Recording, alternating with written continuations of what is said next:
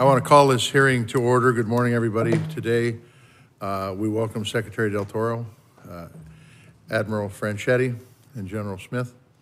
Thank you for serving our nation and for leading our Navy and Marine Corps. I look forward to discussing the 2025 budget priorities today.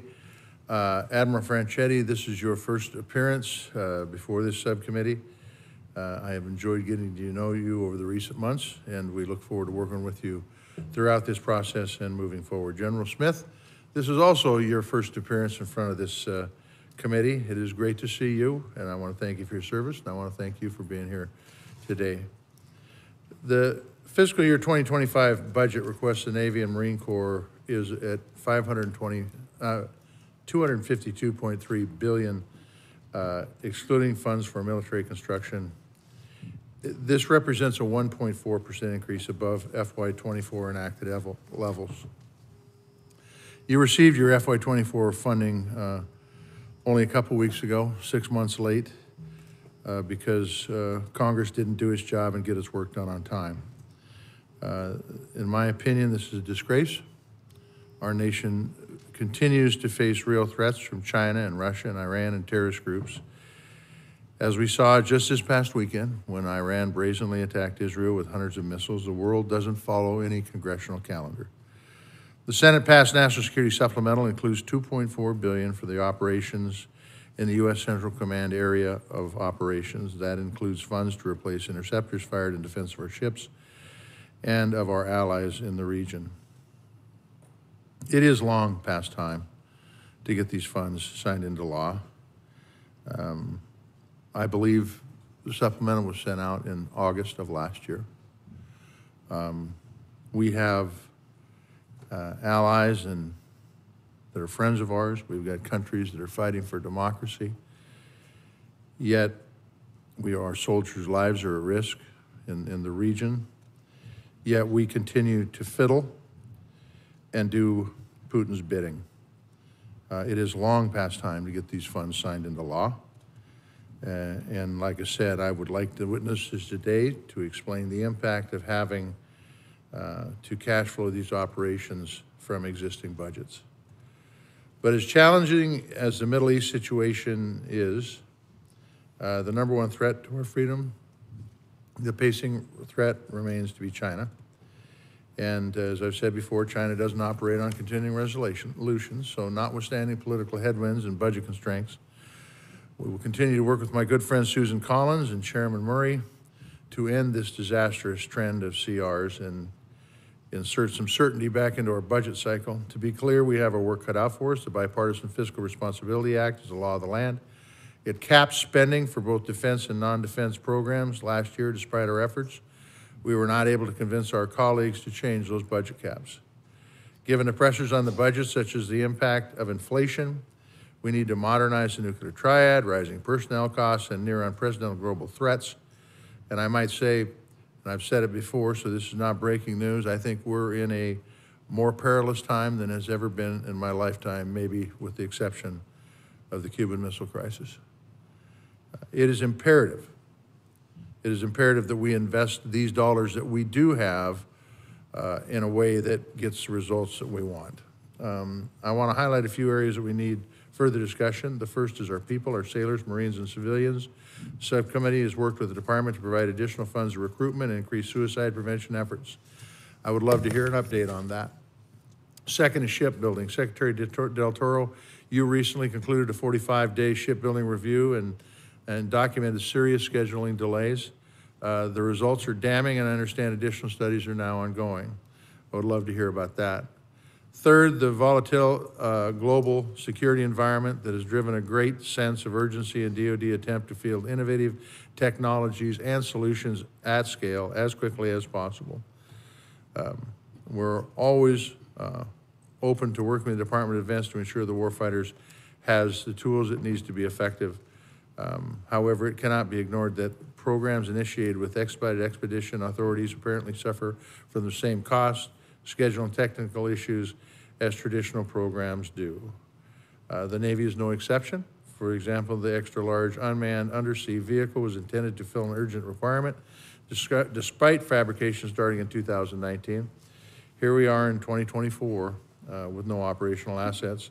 But icing on the cake, I know heard the Navy is planning to sole source the follow-on effort, and that begs the question, what message does that send? So before we entertain enacting new budget acquisition authorities, I want to know how the Navy is going to improve its performance to ensure that the capabilities we invest in actually reaches the hands of the warfighter without wasting taxpayer dollars. It is the role of Congress to ensure that taxpayer dollars are used in the most effective way possible to maintain American superiority. And I look forward to continuing to work with you to make that possible. Once again, I want to thank you, all of you, for your service to this country. But before your opening statements, I want to turn it over to Senator Collins for any remarks she would like to make. Senator Collins. Thank you, Mr. Chairman. Let me begin my remarks by saying that I can't imagine a more timely hearing than this one, given Iran's deliberate attack against the sovereign nation of Israel with more than 300 drones and ballistic missiles over the weekend, and the Navy's truly heroic response in assisting Israel and our other allies. Impressively, with the assistance of the United States, England, France, and certain Arab states, Israel intercepted 99% of these missiles. That includes more than 80 incoming drones and at least 6 ballistic missiles that were taken down by American forces, including the crews of 2 Bath-built destroyers, the USS Carney and the USS Arleigh Burke. Keep in mind that this is the same USS Carney that has been protecting U.S. and Allied shipping in the Red Sea and has an amazing record of shooting down incoming missiles and drones fired by the Houthis. In fact, the U.S. Navy has thwarted numerous attacks from Iran's terrorist proxies. And I do think we should remember the role of Iran in all of this, whether it is arming and equipping the Houthis, Hamas, Hezbollah. If you trace it back, it always comes back to Iran. We place, and appropriately so, a lot of emphasis on China in our hearings as being the pacing threat. But we cannot forget, as the chairman's indicated, how dangerous the world is today and how many adversaries we have, and Iran is certainly among them. And I think we need to remember that the fact that less than 1% of the weapons reached their targets this weekend in Israel does not in any way reflect a lack of effort or malign intent by Iran. Rather, it is a testament to the service members who successfully deployed modern missile defense capabilities that were developed over decades at the cost of billions of dollars, but we should never take for granted what it took to make this defense of Israel possible. If ever the naysayers had any doubt about the value of today's surface Navy, those doubts should be eliminated by the events of the last 6 months. Shifting to the budget focus of today's hearings, I will start by echoing the chairman's comments by saying how great it is to see General Smith back and healthy and with us today.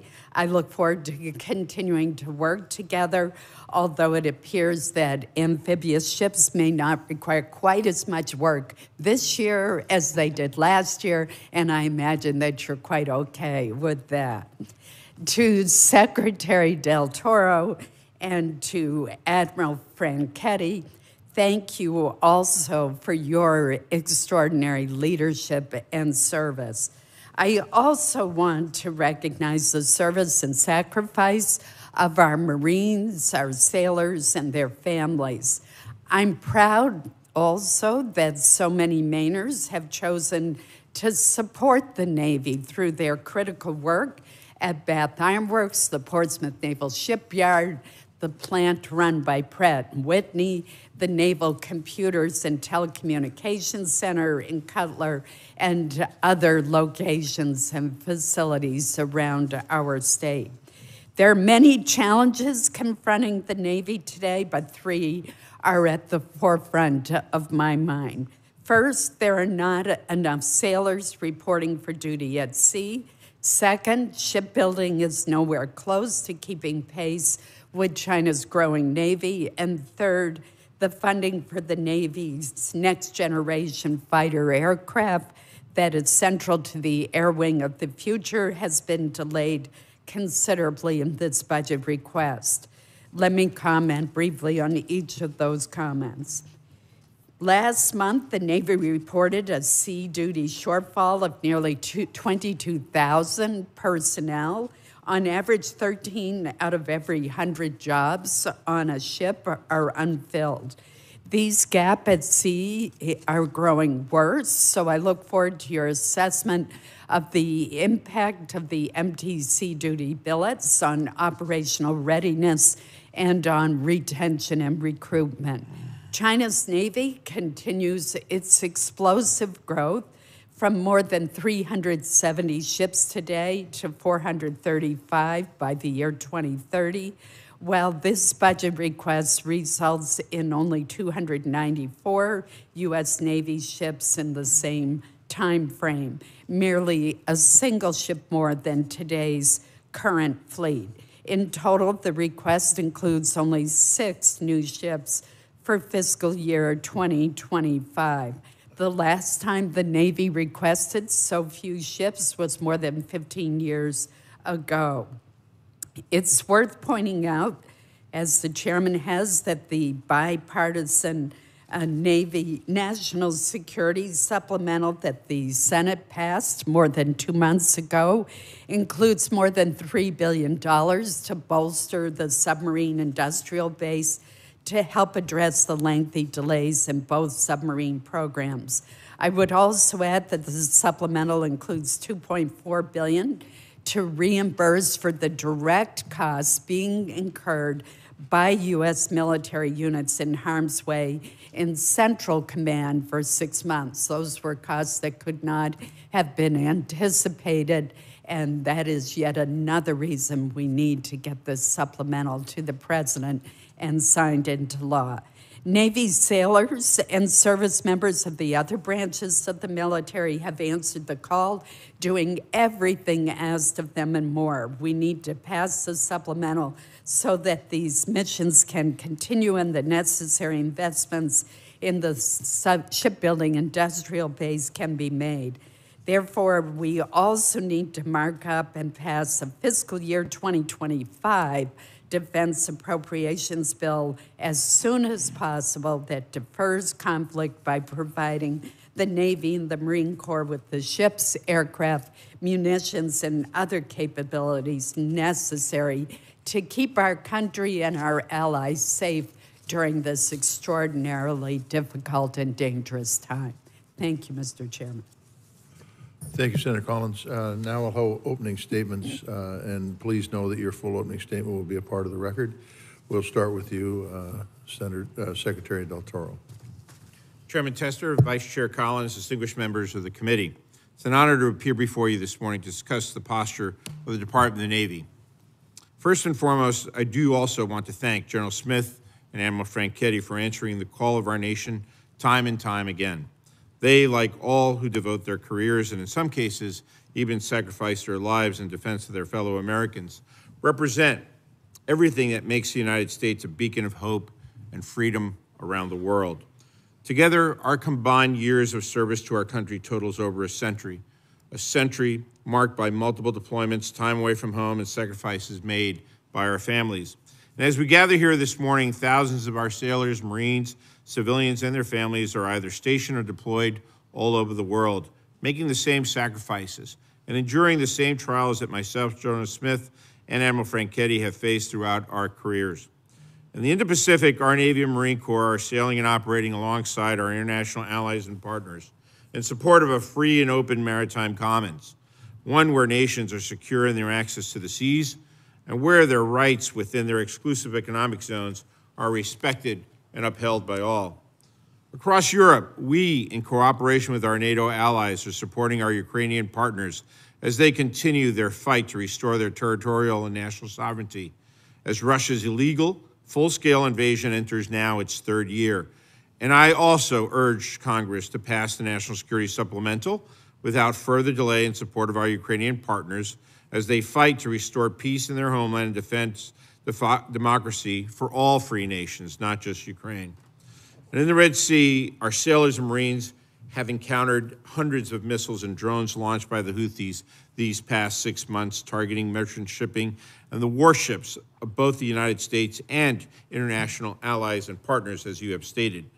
We are confronting an adversary supported by Iran. All roads lead to Iran, that has no respect for the innocent lives of civilian merchant mariners, and one that is actively targeting our ships attempting to harm our sailors and Marines because we dare to defend the defenseless.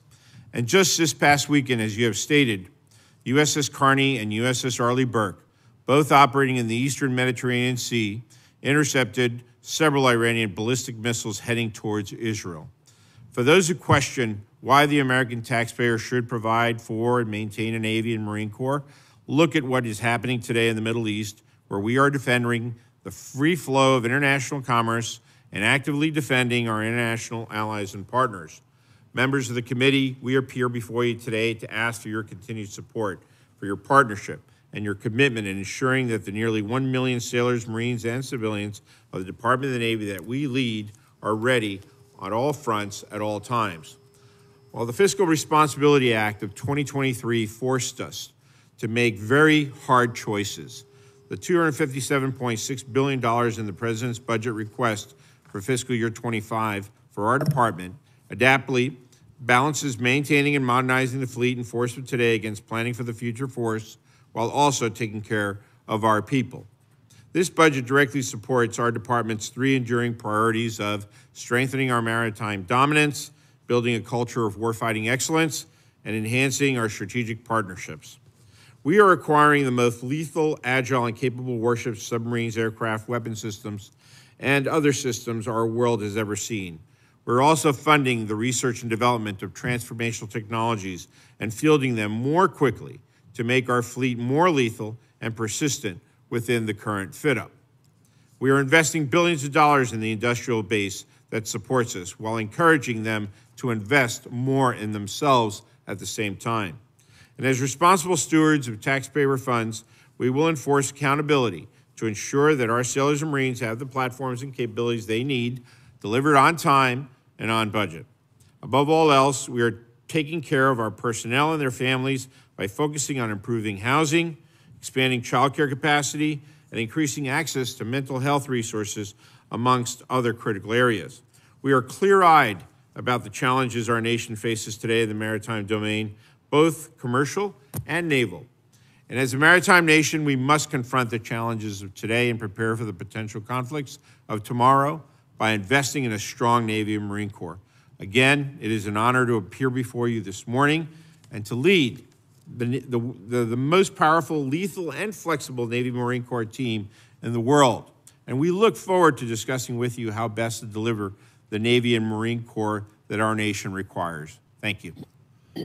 Secretary Del Toro, thank you. Thank you for the statement. Next, we'll have Admiral Franchetti. Admiral.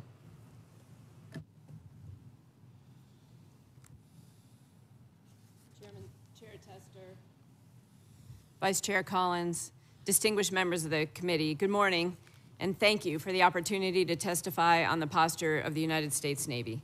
On behalf of all our sailors, Navy civilians, and their families deployed and stationed all around the world, thank you for your leadership and your continued support in providing and maintaining the Navy the nation needs. I'd also like to thank my teammate, General Smith, for his exceptional partnership and collaboration as we guide our services under the leadership of Secretary Del Toro. Flanked by two oceans, the United States is, and always has been, a maritime nation whose security and prosperity rely on access to the sea. And for over 248 years, the U.S. Navy has guaranteed that access, operating forward, defending our homeland, and keeping open the sea lines of communication that fuel our economy and underwrite our nation's security.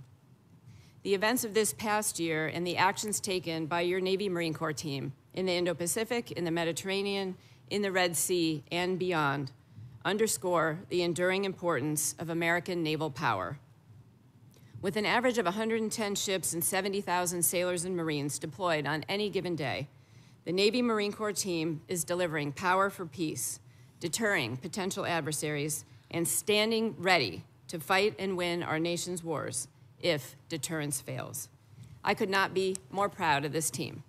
No other Navy in the world can train, deploy, and sustain such a lethal, combat-credible force that operates from the seabed to space at the scope, scale, and tempo that we do. This year's budget request supports the National Defense Strategy and my priorities of warfighting, warfighters, and the foundation that supports them. It enables the Navy to continue to meet our congressionally mandated mission in both peace and war. It is strategy-driven, maintaining our focus on the People's Republic of China as a pacing challenge, the acute threat of Russia, and other persistent threats like the Democratic People's Republic of Korea, Iran, and violent extremist organizations.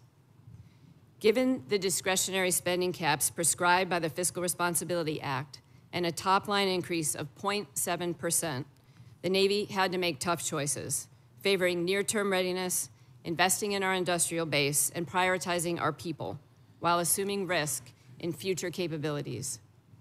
Within this fiscally constrained environment, the budget request fully funds the Navy's top acquisition priority and the most survivable leg of our strategic deterrence, the Columbia-class submarine. It provides funds for 6 Battle Force ships and incremental funding for 2 Ford-class carriers in FY25, and continues our support for Marine Corps force design by maintaining 31 amphibious ships, procuring 3 LPDs, 1 LHA, and 8 medium landing ships. In total, the budget request procures 57 ships across the fit-up. This budget request prioritizes warfighting by funding our operations, training, and readiness accounts. It continues our strong commitment to our warfighters and our families through pay raises for our sailors and Navy civilians and investments in quality of service initiatives such as unaccompanied housing, education, childcare, and sailor resiliency. And it invests in our foundation with funding for our installations, for our shipyard infrastructure optimization program, and for the broader defense industrial base, sending a strong signal to our industry partners on the need to increase our capacity to meet the growing demands of the present and the future. As Chief of Naval Operations, I am committed to pulling every lever available to me to put more ready players on the field, platforms that are ready with the right capabilities, weapons, and sustainment, and people who are ready with the right skills, tools, training, and mindset to defend our nation's security and prosperity wherever and whenever it is threatened. I thank the committee for your leadership and your partnership in ensuring the world's premier warfighting force remains ready to preserve the peace, respond in crisis, and win decisively in war, if called. I look forward to your questions. Thank you, Admiral. We appreciate your testimony. You're up, General Smith.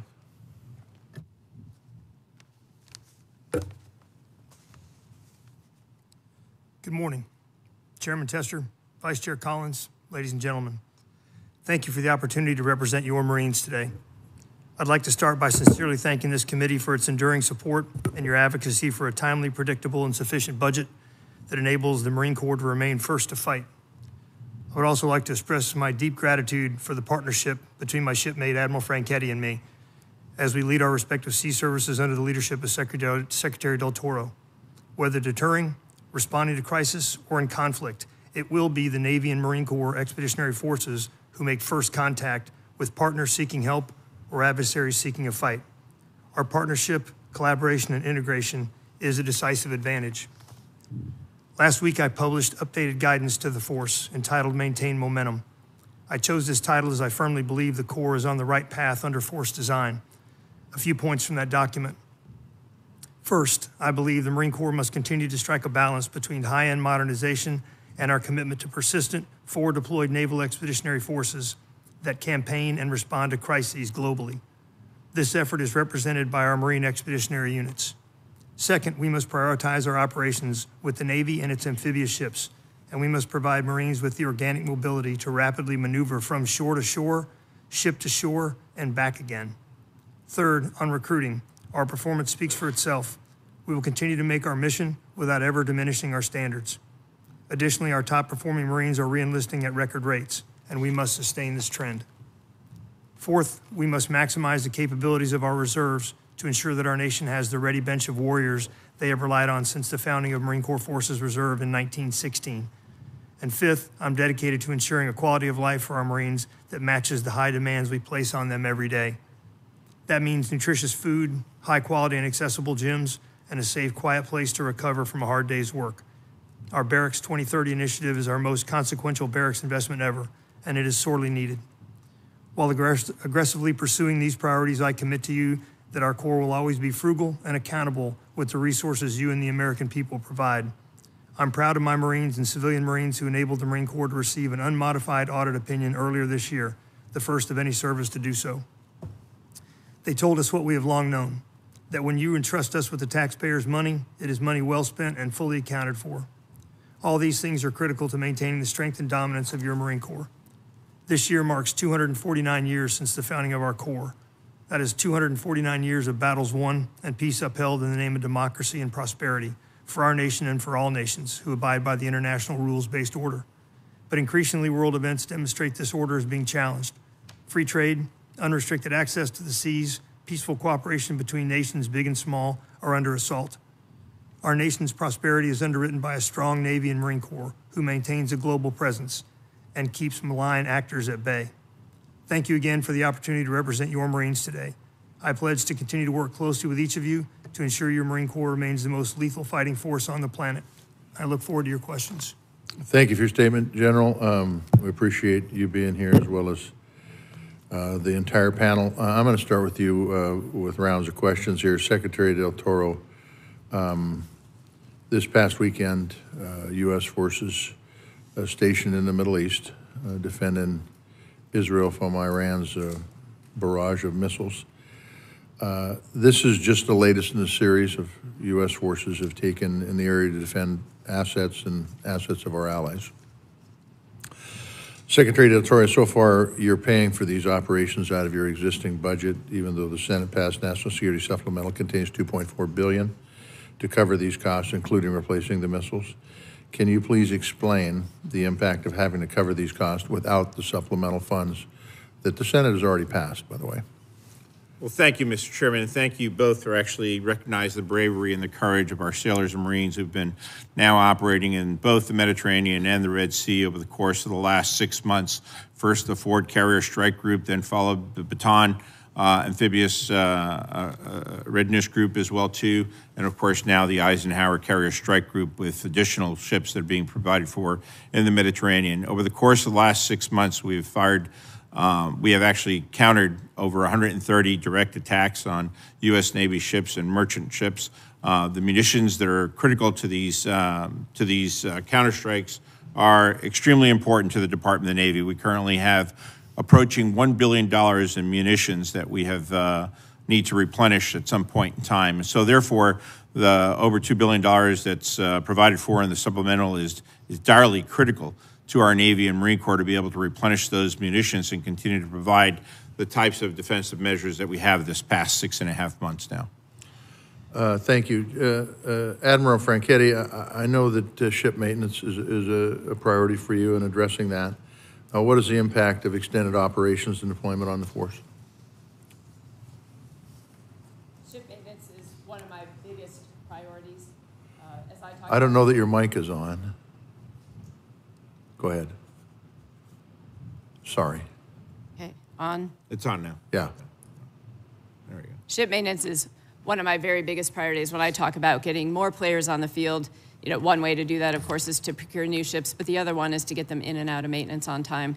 So we're very focused as we are looking at the ships that are already underway, several of which have been extended, making sure that we work with our shipyards and our planning to be able to get them in and out of maintenance as quickly as they come back. I think more broadly, we're very focused on improving our processes that are related to shipyard maintenance in general. Some of that is making sure that we get our packages locked in about 6 months ahead of time before the ships come back, so we can plan the work ahead of time so we don't have as much growth work or new work once the ship is in the actual availability. The other one is developing, putting in place basically a surface readiness group. It's going to be led by a second tour, a sequential command captain at the 06 level, who will have a team of folks that are very experienced in shipyard maintenance to bring the ships through, help provide that expertise and oversight, along with our NAVSEA counterparts that will be doing that. So again, I think we're starting to see some big improvements in shipyard maintenance for our surface ships and look forward to continuing that progress. We can't take our foot off the gas, and I'm very focused on this. Thank you. Secretary Del Toro, you had a 45-day review of Navy shipbuilding, documented a 3-year delay in the new frigate program, 2-year delay in the latest aircraft carrier, 2 to 3 year delay in the Virginia-class attack submarines, 12 to 16-month delay in the Columbia-class submarine. This is despite unprecedented support by Congress. Headlines and delays like this should constitute a full-blown emergency for the Navy and the shipbuilding industry. I know there's no quick fixes, but I have yet to see what either party is prepared to do about it, and to be specific, who's being held accountable. Now look, we do studies and we do surveys where I'm talking about we being the Senate, and that's exactly what they end up being. I think your review has shown that we've got a problem, a major problem, and a problem that puts our national security at risk. So the question is how do we hold these folks accountable? What do we need to do to make sure these folks understand that profitability in the shipbuilding industry isn't your #1 responsibility? It's to get these ships out and submarines and equipment out on time, on budget, the way we need them to keep this country safe. Well, that's exactly right, Mr. Chairman. And when I was confirmed, I committed to you that I'd be honest, transparent, and committed to making a difference, and that's my intent. That was my intent in asking for the 45-day review, which reviewed over 10 shipbuilding programs for the purpose of providing the assessment of national and local causes of the shipbuilding challenges. In that regard, the contributing factors that were discovered in that review are leadership issues, design maturity, first-of-class challenges faced by the shipyards as well, transition to production, design workforce, and a shortage of blue-collar labor across the country as well. It was also determined that shipyards simply aren't making enough of a contribution on their own to increasing their own production rates at their own shipyards, which is also critical. I mean, it's just one example, Mr. Chairman. We're making a $15 billion investment over the course of the next 5 years money that's the taxpayers' money, and at the same time, many of these shipyards are actually making stock buyback programs where they're buying back stocks to the tune of $4 billion and upwards of that. That's unforgivable. We need them to invest in their own shipyards just as much as the American taxpayer is investing in the budget to get these production lines back up. Well, I would just say that, you know, Eisenhower warned of the military-industrial complex. The fact of the matter is that they're an important partner for us. They're an important part of the equation. And I get it, excuses are many, whether it's workforce or whatever it is. But the fact that some of these corporations are using the money to buy stocks back without building capacity first is incredibly irresponsible. And I hope they're listening. Because quite frankly, we will do whatever we can do to make sure they have a workforce, but damn it, they got to step up the plate. And in many cases, I have not seen that happen. Senator Collins. Thank you, Mr. Chairman. Admiral, I want to follow up on the chairman's question to you about maintenance and delays. You addressed it from surface ships. I want to talk to you about submarines. The Shipyard Infrastructure Optimization Program, SIOP, and the Ship Depot Maintenance Line item are both well-resourced in the budget request. I support these needed investments in the Portsmouth Naval Shipyard in Kittery, Maine, and in our other shipyards, because during the past decade, fewer than 1/3 of the Navy's attack submarines have completed maintenance on time. Last year, Navy officials conceded that there were nearly twice as many non-deployable submarines as were anticipated because of maintenance or other issues. This is a trend that we simply have to reverse. To what extent, if we make the investments in the budget, can we expect that the submarine maintenance backlog will decline? Thank you, Senator. And as you know, our submarines are our true asymmetric advantage, and we really do need to improve on our overall submarine maintenance. I think two things that you mentioned there. So the Shipyard Infrastructure Optimization Program, this is a once in a generation, really once in a 100-year overhaul of our 4 public shipyards. We really appreciate the investments in those shipyards because they are so critical to that maintenance that you're talking about. And this is recapitalization of the dry docks. It is a reorganization of the shipyard to ensure that the flow of the work across the shipyard will be effective and more efficient as we're doing that maintenance. And then, of course, upgrading the equipment that is part of that is all part of the shipyard optimization program that we're putting in place. And I think you will really see those investments pay off over many years. These are long projects, and again, we appreciate the investment in that. As far as getting our submarines out of the shipyard on time, we've made a lot of progress in putting in place processes that help us look at the data analytics so we can better understand where are the choke points, what are the barriers to getting our submarines out of maintenance on time, and then working to implement the corrections. We put the head of our submarine force in charge of that overall process last year to really drive the operational demand and understand the sense of urgency that we need in each one of our shipyards to be able to get them out on time. One of the other things we found was that a shortage of supply parts and a rotatable pool would be a way, so we put that in our budget for last year. We're looking forward to getting those all on contract now. A little bit delayed, about 6 months delayed, but we will get that in there and then expect to see positive results of having those spare parts and long lead time materials in place ahead of time to expedite that maintenance. So again, we're starting to see some good progress out in Pearl Harbor Naval Shipyard. We have 2 submarines, the Minnesota and the Illinois, that are currently on track for their maintenance availabilities, and we look to take the learning that they're doing out in Pearl Harbor and bring that to our other shipyards as well. Well, the Portsmouth Naval Shipyard in Kittery, Maine is the gold standard, just to get that on the record. But obviously, I've visited there many times, and the physical constraints are a real barrier. And that's why the SIOP program has been absolutely critical.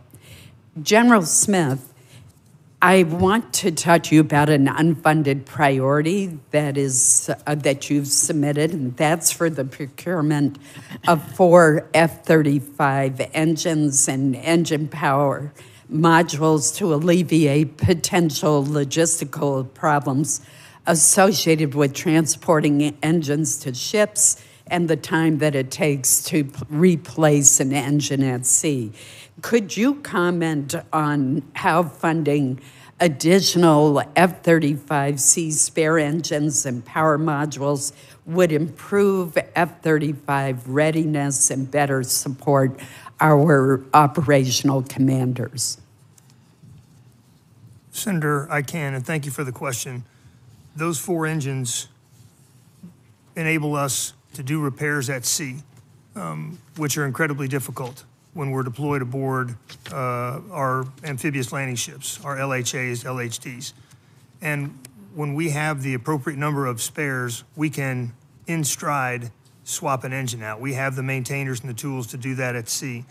But we need the spare engines to do so, and that increases our readiness dramatically. So those 4 engines are vital as we have encountered, I would say, higher than expected degradation in our engines. Thank you. I couldn't help but notice this morning that sitting next to our highly decorated Marine are 2 former commanders of or captains of the Arleigh Burke destroyers, and I appreciate the fact that you understand that they are truly the workhorse of the fleet and have been there for more than 3 decades. Mr. Secretary, could you describe for the members of the committee who may be less familiar with the important role played by our destroyers, how important they have been both in protecting the shipping lanes in the Red Sea and in the defense of Israel this past weekend? Well, thank you, Madam Vice Chair. Without question, the Arleigh Burke destroyer is a multi-mission platform that conducts numerous missions, especially including air defense and ballistic missile defense for U.S. forces and our allies and partners, has been critically important to the defense of the Red Sea over the course of the last 6 months. And they really have operated extraordinarily well. It's a testament to the investments that have been made by the Department of the Navy and the Congress specifically over the course of the last several decades, investments in the Aegis combat system and the weapon systems and the munitions that actually go on those ships to be able to effectively defend our national security interests. As you know, over 90% of the world's trade actually travels on the water, and we also have undersea cables. They carry up to 10 trillion financial transactions every single day. So the protections of those seas and those undersea cables is incredibly important, and it is actually the Arleigh Burke destroyer, and hopefully in the future, the Constellation-class frigate as well, too, that will provide that defense to our national security. Thank you. Madam Chair, welcome. Thank you. Thank you very much to my Vice Chair and to Chair Tester, and thank you all to our witnesses for joining us, and thank you for your service to our country. At a time when we know some of our adversaries are making significant investment in their navies, we have to keep pace and maintain strong investments for our Navy and Marine Corps. And that doesn't mean just equipment. We have to invest in our men and women in uniform, getting them adequate training and equipment, and making sure their families have support like child care, mental health care, safe quality housing, and a lot more. And while we discuss what's needed for the Navy and Marine Corps in FY25, I can't neglect to mention that we must also finish the job on FY24 by passing the National Security Supplemental ASAP. Iran's attacks over the weekend are a very stark reminder of the precarious moment that we're in, the pressing challenges we and our allies face across the globe, including the risk of further escalation of hostilities in the Middle East and of the urgent need to pass the National Security Supplemental. It is critical we act, that we stand with our allies, that we deter escalation and more conflict, and of course, we know that American support can turn the tide for the war in Ukraine. For months, I've been insisting we pass a comprehensive and bipartisan National Security Supplemental. I wrote with many of you who are here in this room, so I'm glad the Speaker now seems to be moving in that direction. I look forward to working with Chairman Cole, Vice Chair Collins, Ranking Member Del Toro to make this a reality. After so many months of needless delay from House Republicans, we've got to get this done. We need to get it right, as everyone in the room knows. The details matter, and show the world that there is bipartisan support to stand with our allies. Having said that, let me turn to questions for our witnesses. Mr. Secretary, last week, reporting from military.com revealed deeply disturbing accounts of child abuse by Child Development Center employees at Navy installations. The investigation found that Navy rules prioritize protecting the institution, keep parents in the dark, and have minimal safeguards to guarantee accountability. According to the reporting, base commanders and military police units often don't know who is responsible for reporting and investigating abuse at CDCs, and in one case, it took a full year before workers responsible for abuse were charged in a civilian court.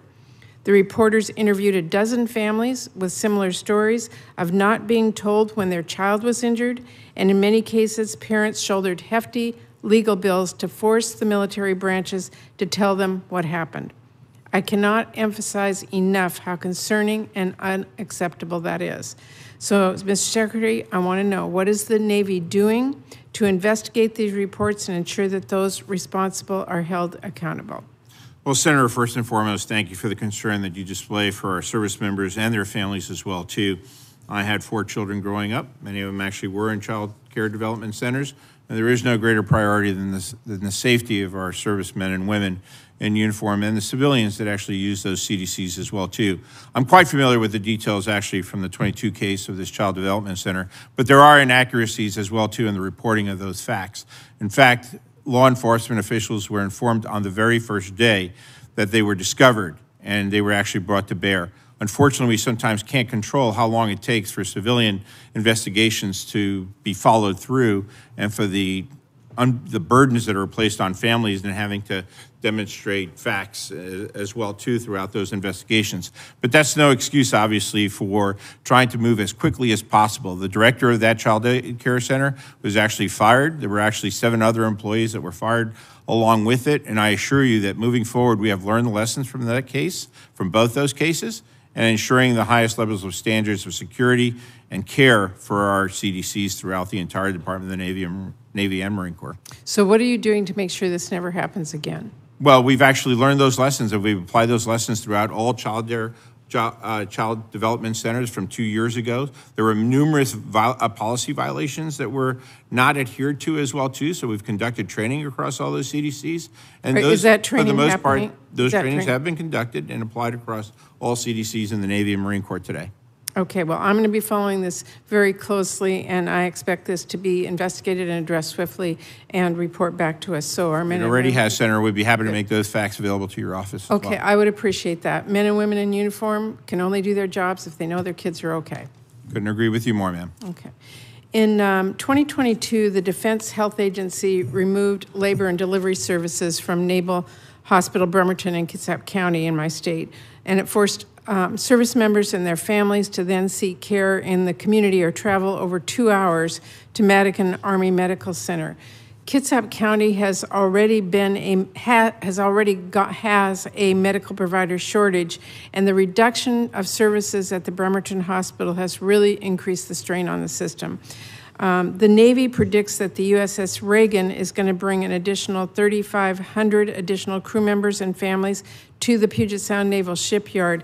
Talk to me about how you are going to adjust healthcare capacity to address the needs as that increase in population comes in. Senator, as much of a concern as this is to you, it's as much a concern to me as well, too, especially in the Pacific Northwest, where we are facing significant challenges in terms of medical care providers, not just in the military service, but also in the civilian sector as well, too. We are working very closely with the DHA. I myself have discussed this situation with the Undersecretary for Health, trying to work with DHA and providing them as much of support as we can from the military side, from the operational medical side, to provide additional staff to the MTFs themselves so that we can beef them up.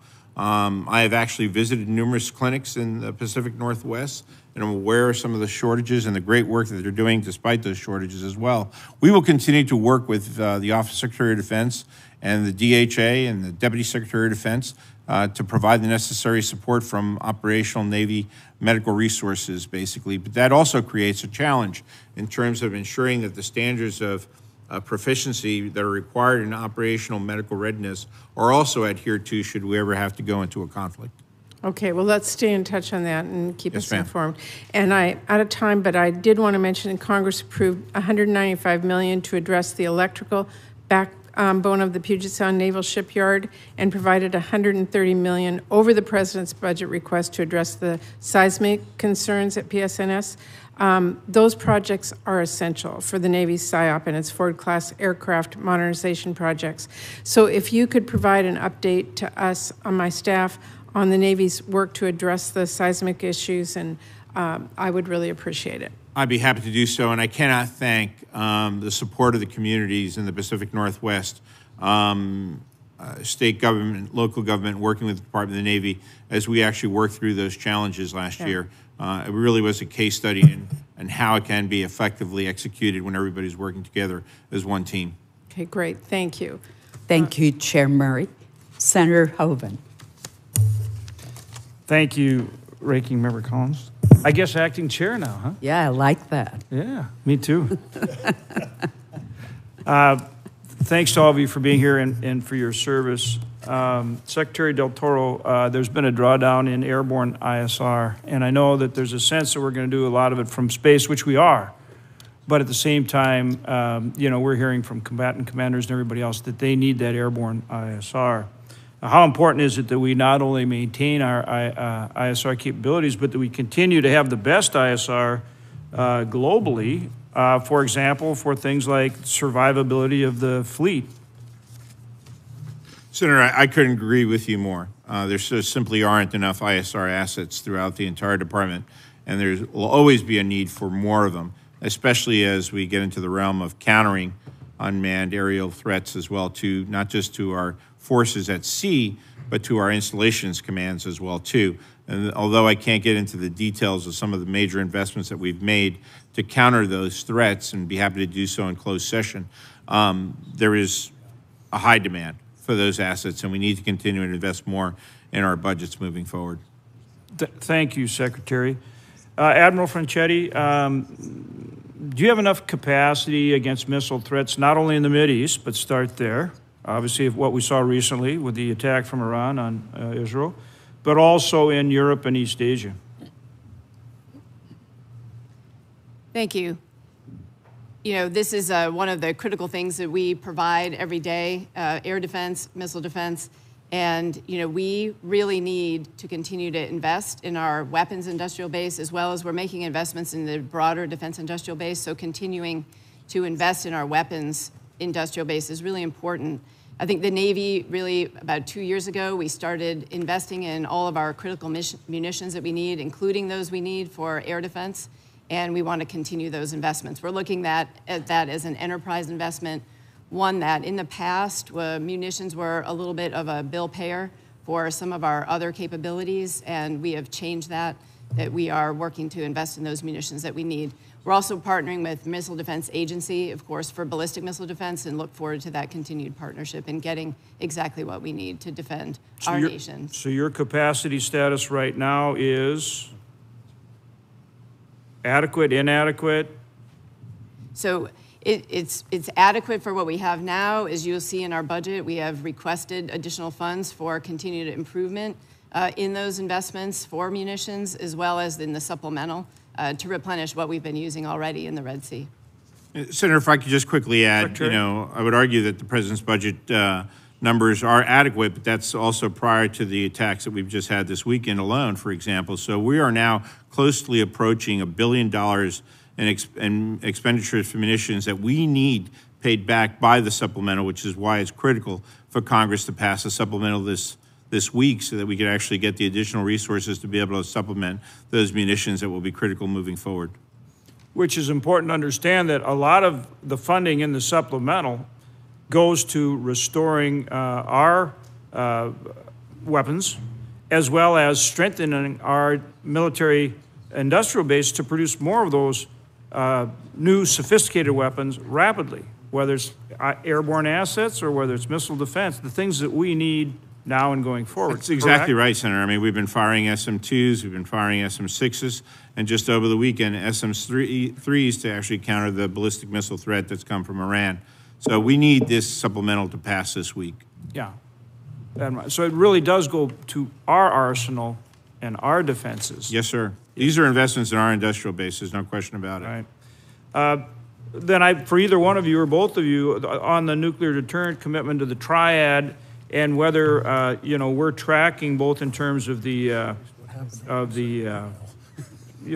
Columbia program and you know, your commitment to that modernization of the nuclear triad. Starting with you, Secretary. Absolutely, Senator. I mean, the Navy's investment in the Columbia class submarine has been enormous. It is our #1 acquisition priority, and it will continue to be our #1 acquisition priority moving forward. We've also, as I came into this role, made the decision in my first month as Secretary to assess the possible extensions of Ohio-class submarines as well, recognizing that there could potentially be a gap in the Columbia program as it's turning out to be accurate now. And so we have actually assessed 5 SSBNs, Ohio-class SSBNs now that can be extended for another deployment, and we will continue those efforts until we close any gap that might exist in the nuclear triad. Very good. Admiral, anything to add there? Yep, Columbia is our #1 investment priority. Okay, thanks to both of you. General Smith, again, same thing on ISR, unmanned aircraft. You're actually working very hard to upgrade, modify, strengthen, enhance, your ability to deploy and be that rapid reactionary force globally. And I know you're looking at how do you do that in the modern age with new technologies. Address your need for airborne UAS in the battlefield. Senator, we're focused on the MQ-9. The MQ-9 is a vital platform for us. We're focused on the training and the procurement of that platform and what we call a TSOR pod, which at a different classification level I'd be happy to come brief you on. But it can detect at great ranges adversary movements, and it can seamlessly complete the kill chain for our long-range fires missile systems. So the MQ-9 is vital to our future. Both in terms of getting it, but also the schoolhouse, the development, the training, and so forth, that capacity as well? Absolutely. We are currently working with the Air Force to train dually, but we need to stand up a schoolhouse as well to pull some of that pressure off the Air Force. Where do you see other modifications in how you think you make that expeditionary force more effective? What else can the committee do to help you in that process? Senator, I would say steady procurement for our amphibs is actually the most vital thing for our expeditionary warfighting capability. We need steady funding for our LHAs on 4-year centers and our LPDs on 2-year centers, because we are an expeditionary warfighting organization. We live to deploy. Right. And that is the #1 thing for us, Senator. Thank you. Again, thanks to all 3 of you. Thank you, Mr. Chair. Senator Bozeman. Thank you, Mr. Chairman, and thank you all for being here. We appreciate the great work that you do, ensuring the services not only have the resources to accomplish the mission, but also taking care of the men and women that serve and sacrifice and their families, and it certainly is a family affair. General Smith, the Marines Force Design 2030 requires forward deployed Marine sailors as a stand-in force. I understand the medium-range intercept capability system will be critical to support this stand-in force. Is this program funded at the level it needs to be in fiscal year 25? And if not, where do you need the funding to go? How will this help our allies in the Middle East? Senator, the system you're describing, the medium-range intercept capability, is an Israeli-built Tamir missile combined with the TPS-80 Gator radar. And that gives us an incredible advantage in detection and action against inbound enemy air threats. We are on path to procure that. The current budget supports it, and it is really just a matter of time to build the arsenal of TPS-80s and the Tamir missiles that are required to be able to fully engage this system. So we're funded up and you've got the resources you need? We do, Senator. Very good. Tell me, Admiral Franchetti, again, the idea that we're in a situation where we have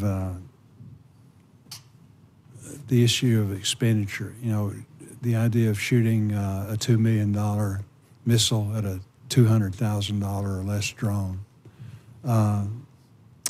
What are we doing to solve that problem?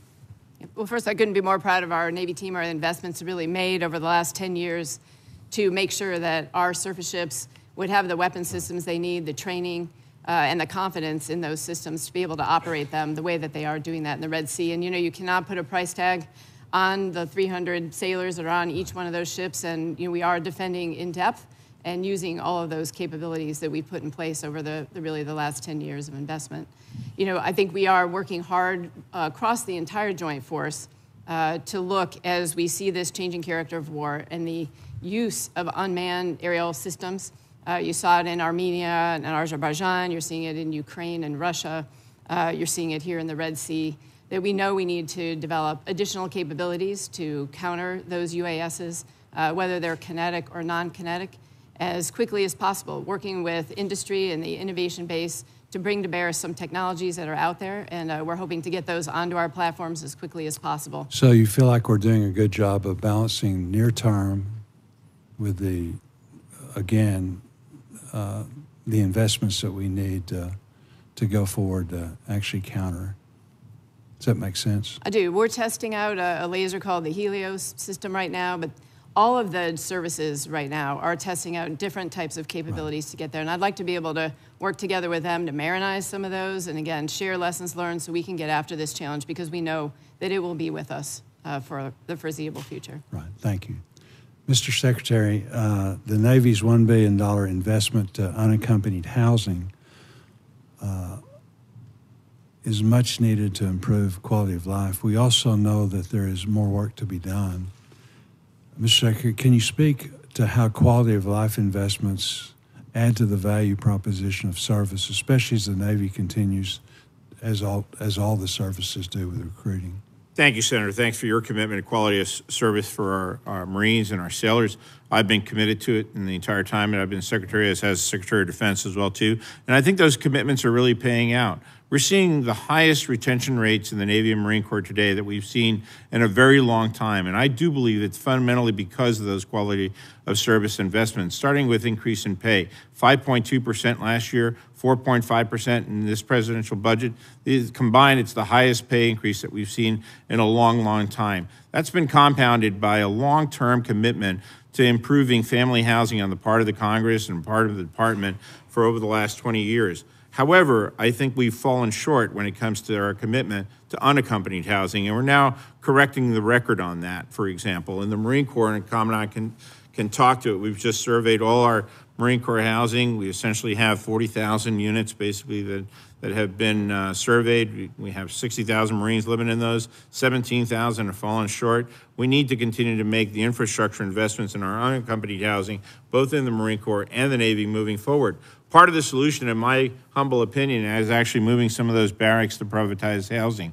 When you take a look at the gold standard of housing for in the Navy, for example, out in San Diego, that should be the the standard basically for housing. And so just this past year alone, I made the decision to move 6, and I'm glad the White House agreed with me, to move 6 of those additional housing units to that gold standard. More has to be done. And certainly I will welcome one of my service chiefs to comment on that as well. I think it's also, in addition to the housing, it's also opportunities that folks have, for example, to cook their own food in the housing, to have access to fitness centers that are nearby, and of course, making sure that the unaccompanied housing is not only new or modernized, it's also maintained properly. So we've put in place QR codes that people can report their maintenance, and really making strong investments in the FSRM accounts, and appreciate all the appropriations from the committee to be able to improve that. No.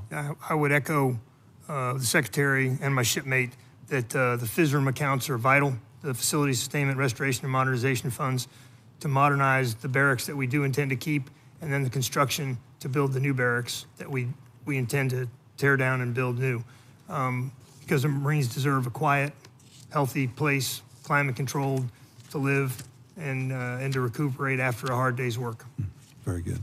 Well, thank you all. We really do appreciate your service in so many different ways. Thank you, Mr. Chairman. Senator Graham.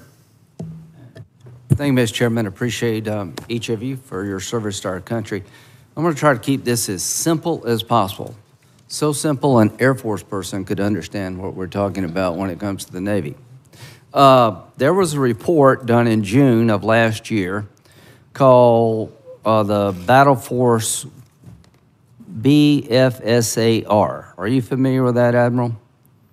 Yes. Okay. The Battle Force Structure Assessment Report. There you go. We got one acronym down and many to go, I'm sure. It said we needed 381 manned ships and 150 unmanned platforms for a total of 515. Is that accurate? Yep, that's accurate. And really, every study since 2016 has said that we need Okay. a larger Navy. We need 515. How many do we have now in terms of ships? We have 293 ships today, Okay. and we are continuing to do. How many some will work we with have Command. under this budget in 2030? In 2030, we will Have 294 94. ships. 4 ships. Yes. Okay. We're going to have one more ship than we have today in 2030. We got a long way to go to get to 373. What does it take to build out this 515 platform Navy in terms of spending? So, first of all, on the numbers, it's not only about the numbers, Senator Graham, it's also about the capabilities. No, wait a Again, minute. we need No, to have no, a no, whole- no, no. You said numbers. You didn't. The report said 515. It said 381 manned ships and 150 unmanned. Are those numbers right? Yes, those numbers are correct. Apart from capability. Don't put out a report that's false. If these numbers are not accurate because we have capability to do it with half of that, I need to know right now. Senator, the ship. I'm not talking to you. Yes, that is our analysis that it was done last year that reported that out in the Battle Force Structure Okay, Assessment Review. so you stick by these numbers, right? We will continue to do that. Okay, all right, you're Analysis was telling done us on what my you think you need. predecessors, Yes. So we got a budget that gets us to 294 in 2030. Now, Mr. Secretary, you support this budget? I do support this budget. and Do it you actually gets us support, to the do you support the 381 plan that we to need get to by 515 ships? By 2043, sir. You support that plan? I do support the profile, the number one profile that we submitted in the shipbuilding plan.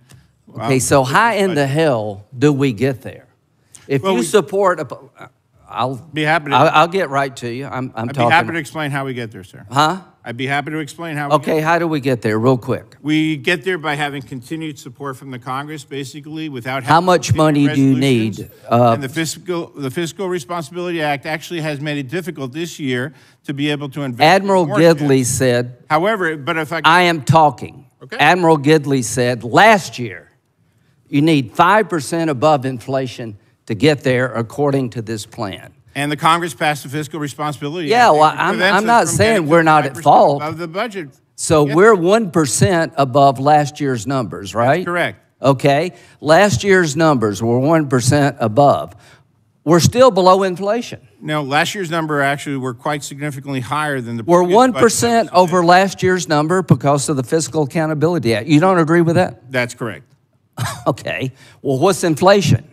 Inflation runs at about 3.4% right now. So we're spending below inflation. Can we agree on that? That's correct. Okay, so if it takes 5% over inflation to get to this magic number, this year we're spending below inflation. And when you project it out, the number of ships we'll have in an inventory is, we're not the enemy here, goes to 294. Where does China go by 2030, Admiral? How many ships will China have? It's projected to have about 430 ships. Yeah, how many do they have now? 395. Around 370. Okay, they have 395 now. That's what this chart says. Maybe it's 370. Let's say it's 370. They have 435, we think, by 2030. We're going up one ship. They're going up like a bunch. There is no plan to the public out there. I trust you about the 515. I'm not arguing with you. I think you know what the hell you're talking about. I'm not arguing with you that we should have more money. I'm just saying we're saying one thing and doing another. The responsibility falls on elected officials. But I would like y'all to echo what I'm saying. I'd like y'all to legitimize that my concerns are real. I'm just not making this shit up. That we talk about a Navy to confront threats that are growing, and our budgets do not meet the needs of this country by a factor of a bunch. And it's going to take bipartisan effort to get with the program. What I want the country to know is that we're on course to shrink the Navy as China is increasing the Navy. The budgets we have do not get us anywhere near where the experts say we need. So what you can do for this country, I think, all of you, is just tell us the truth, that we're on track not to meet our goals. Is that true, Admiral? So we have about 86 ships on contract right now, 55 under construction. There's 57 in this budget. One of the things that we need to do as a nation is invest in our shipbuilding. How many are we going to retire? We're retiring 19, 9 at their... Well, so in 2030, if we're at 294 and today we're 293, we just gained one ship. Is that right? Yeah, that is correct. Okay, well, that's my point. By 2030, we have like one more ship than we have today, and we need 380-something of these things, and we're going backward, not forward. So will you work with me, Admiral, Mr. Secretary? I hadn't even talked about the Marines you got off because I didn't even get to you. Will you work with me to come up with a realistic plan that would allow us as elected officials to get to where we need to go? It's up to us to get us there, but I would like a plan, if you would help me, submit that would get us on track to getting to the ships we need, unmanned and manned, 515 by 2043. Will you work with me to do that? We're continuing to work to invest in the industrial base and... Well, that's not my question. I'm asking, will you work with me? Senator, we will We will continue. continue. The answer We'll is continue to work with you to get good, right. good, because we got a long way to go. Thank you. Thank you, Senator. You're exactly right, but we got as much problem on this side of the dais than we do on the other side, truthfully. We've got problems, and I want to work with you to fix them, and I think you want to fix them. I do want to fix them, and we need to make sure we're increasing the industrial base so that they can meet these goals, because right now they can't even meet the goals that we're funding. That's right. And so I don't think there's a lot of argument that this is a very dangerous time, and you know that, serving on the armed services. But we need to beat the hell out of one another first. Senator Murkowski. Count me amongst those that are worried about our shipbuilding capacity and our infrastructure. And it's not just how many ships we're funding, but we know we've got a serious problem when it comes to the workforce that's out there. And Admiral, we've had an opportunity to talk about this, and I don't know if there's a grand plan there to work more on that, but as I've been focusing on what we're trying to do to build out these polar security cutters and help Coast Guard with their shipbuilding, we're told it all comes down to workforce. Comes down to workforce, but it also comes to the funding of the vessels themselves. I want to thank both of you for making the trip to the Arctic. Secretary, it was good to travel with you, and Admiral, I know you went the week following with Senator Coons. I hope that you had an opportunity to meet with the female submariner who wanted to talk about integration of women submariners into that. I thought she had a very compelling message there. The point that I would like to reinforce, we have challenges again on the submarine side. We've got challenges with all of our shipbuilding, but I've been trying to get Coast Guard moving with the polar security cutters and have been frustrated on many turns here. We try to underscore how far behind we are, and people say we get the fact that Russia has 55. We don't even have 2. I don't even think we have barely 1 anymore. But the Navy's the contract agent for the ongoing effort to build out the additional icebreakers. The Coast Guard, of course, owns and operates and maintains. But I need to know, and I'd like your commitment, Admiral, that the Navy, as the contract agent for this effort, is proactively supporting the Coast Guard and their acquisition of additional icebreakers. We have, working through this past appropriations process was a huge struggle to keep in place any kind of funding going forward for the acquisition line. We took a rescission. It didn't kill it, but it doesn't help that in the president's budget there's nothing for the PCS, Polar Security Cutters, for FY25. So I'm just nervous on all levels about the commitment that we have to ensuring that we have the assets in the Arctic. And those assets are the things that can break the ice. And we can't hope that our submarines are going to be able to pop a hole through and maybe that allows for ships to move through. That's not how it works.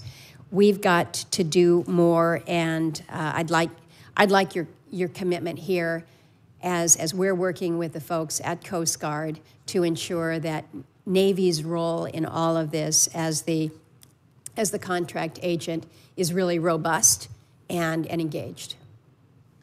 Thank you, Senator Murkowski, and thank you for your time the other day. After our meeting, I did go and talk with our folks. I made sure that they are fully committed, excuse me, and they are providing that robust support that you asked for to support the Coast Guard in the design and the procurement of that Polar Security Cutter. So we are very focused on it, and you have my commitment. I will continue to watch that. And yes, I did meet with the submariner when I was on board the Indiana as well. Good. Thank you for that. Senator, equally so, you have my commitment as well, too. As we've discussed, I'm one of the few Secretary of the Navy that has actually argued for more Coast Guard funding, because I think it's important, and the relationship between the Coast Guard and the Navy just continues to get stronger and stronger, as evidenced by our contracting actions on this program. We need to keep leaning in, and it's going to take all of us. Still sticking with the Arctic, as you know, we're moving forward with the first deep water Arctic port there at Port of Nome. It's going to be incredibly important to our national defense interests. We're, as you know, not fully funded with that project yet, likely not going to receive MILCON funding despite the clear national security nexus here. So I would ask, Admiral, that you articulate support for this project to the White House, to OMB, as we're moving forward. The Navy will benefit greatly. I think you know that, you recognize that. So we just need a little bit of support here on the infrastructure shore side as well as. Head nod means yes, correct? Yes, ma'am. Yes, ma'am. Thank you. General Smith, sticking again with the Arctic, because I like this theme here this morning. We have not only expanded the training opportunities in the Arctic with the joint JPARC training facility. You've got a training center. We've got the Northern Warfare Training Center. Marines have been participating in exercises like Arctic Edge, as well as Nordic Response in Europe. But I look at the Marines' role in Arctic ops as absolutely necessary. There's a great read in the Washington Post from just a few days, about a week ago, about the Navy SEALs as well as the Green Berets that were training. The SEALs were down in Kodiak. The Green Berets were up in Fairbanks. It's 40 below. But the commander from the SEAL unit said that the Arctic is the most rugged and extreme place for any military to operate. Even the most routine functions can be an existential threat. Seems to me that if you're a real Marine, by God, that's where you want to go train. It's the toughest of the tough. And the hope is that in this kind of extreme environment, you can get training that will, if you can live through that, by gosh, you can do just about anything else. So I'm asking you to speak to whether or not you see an increased role for the Marine Corps there in the Arctic in terms of training and other exercises. Well, Senator, thanks for that question. And I wholeheartedly agree that the cold makes cowards of us all. Were we cowardly up there? We embraced it. It is a vital piece of our training as Marines who fight in any climate and place. And so we are committed to training in Alaska. We're committed to Northern Edge. We're committed to operating our F-35s from Alaska through the Aleutians, and we're committed to our ground forces operating in Alaska. We also have Bridgeport in California. That's our Northern Warfare Training Center. But we are fully committed. You realize how odd that sounds, that our Northern Warfare Training Center is in California? Yes, ma'am. It's up in the Sierra Nevadas. Okay. It's cold. It's okay, not good. colder as Alaska is. But yes, ma'am, we're fully committed to being able to operate in any climate and place, and that includes Alaska. Thank you, Mr. Chairman. Senator Moran. Chairman, thank you. Commandant, let me begin with you. Would you describe for me and this subcommittee the importance of the CH-53K in its support for mobility for the Marine Corps and how its increased capabilities will meet the needs of our national defense? Senator, I can, and thank you for the question. The CH-53K is unique in the DoD inventory in that it can lift itself. It can lift 36,000 pounds external, plus its internal load. It has in-flight refueling, and it can conduct operations at great ranges. So being able to sling load 36,000 pounds means it literally can lift itself, and it is vital to our work in the Pacific and our inter-island campaign. Admiral, let me ask you a similar question. The multi-domain environment in which we now live, as the National Defense Strategy laid out, integration of platforms to support the warfighter's ability to make rapid and informed decisions in fleet architecture. The Navy is enabling our autonomous fleet with artificial intelligence from Kansas. How does the integration of commercially available platforms support ongoing Navy efforts like Project Unicorn to deliver multi-source intelligence battle space preparedness? Thank you, Senator Moran. Complicated. The way I described it sounded pretty complicated, but maybe you can highlight for me the importance. Certainly. You know, as we look to the future and the evolution of both unmanned and autonomous platforms, it's really important to have that backbone, the architecture through which we can communicate with them. So we are continuing to work through our Project Overmatch to develop those opportunities, as well as with our Disruptive Capabilities Office. I think if you look to the commercial space and in the innovation base, a lot of that technology and the work being done is out in the commercial sector, in the innovation space. So we stood up, under the Secretary's leadership, a Disruptive Capabilities Office, which really helps connect us to all the people that are developing those technologies in the innovation area, so we can more rapidly get those into the hands of the warfighter. So that office's job is essentially to go out and work with commercial industry to see what is already out there that can solve challenges that we have, and again, bring those rapidly to bear. And is it working? It is working. It's a great pipeline, and I'm really excited about it. Great. Mr. Secretary, last year I asked you about the status of the Navy's efforts in regard to Camp Lejeune. Your staff and others have provided us with information in preparation for expecting my question today. I think they've answered much of what I want to know. I would tell you that my staff has been told there's 1,950 claims that have been received.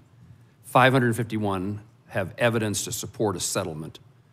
I don't know what about the other. Have all 190,000 been evaluated, or those are still in the works? No, sir. Actually, 190,500 have been submitted on the online portal. Of those 190,500, only 551 claims have actually submitted all the information that's necessary to be able to determine evaluation on those claims. 63 currently qualify for a settlement offer. Of those 63, offers have been made to all 63 of those claimants. Of those 63 claimants who've completed their files, they've been made an offer basically, they qualify for an offer. 29 of the 63 were actually accepted. 2 were declined, and the remaining offers still await a decision.